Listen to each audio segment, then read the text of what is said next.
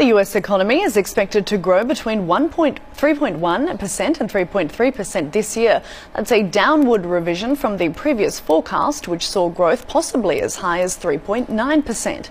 Well, Fed Reserve Chairman Ben Bernanke said growth would be a relatively weak number in the first quarter, but the slowdown would be transitory. Bernanke also reaffirmed Timothy Geithner's comments yesterday that a strong and stable dollar is in the interests of the United States. We are in a moderate recovery. We'll be looking very carefully first to see if that recovery is indeed sustainable, as we believe it is. And we'll also be looking very closely at the labor market. We've seen improvement in the labor market in the first quarter relative to the latter part of last year, but we'd like to see continued improvement, more job creation going forward.